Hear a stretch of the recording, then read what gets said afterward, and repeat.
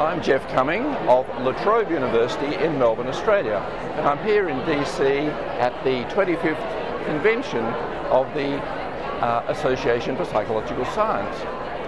My poster is in the major theme of improving how we do psychological science, and my particular interest is replication. Now, replication is at the heart of science. Unless you can replicate a result, we really don't believe it.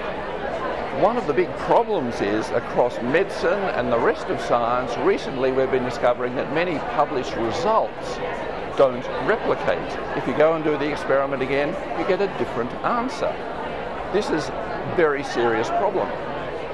The issue I tackle in this poster is the statistical techniques that we use to explore, to report our data.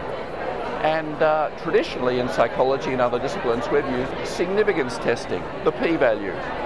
But there are many reasons why we should change our practice and instead use estimation, confidence intervals, meta-analysis. And one reason is that using confidence intervals gives us a much better understanding of replication. We're much less likely to fall into the problem of publishing results just because they're significant, when in fact an estimation approach would give us a much better understanding of them.